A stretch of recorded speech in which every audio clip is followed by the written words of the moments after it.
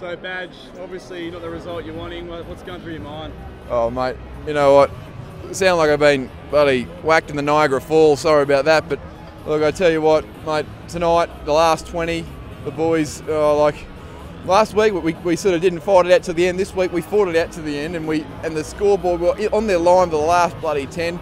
You know, the mindset was just like bloody Burke and Wills. You know, get up the guts and just press forward and wait till some bastard rescues you. That was the main thing. Just leave it all out there. And oh mate, I'm really shattered. It's quite an emotional loss, but geez, there's a bees wanger in it, and we're not far off. Mate, you personally had a pretty good game, a couple of cracking runs. How did it feel?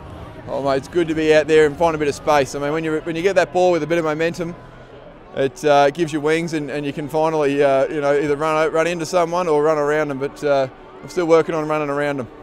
Good, mate. You got a message for the Sea of Blue to turn up for these last couple of home games?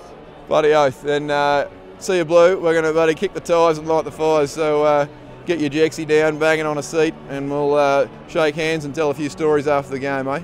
Thanks, Cummins. On your boys.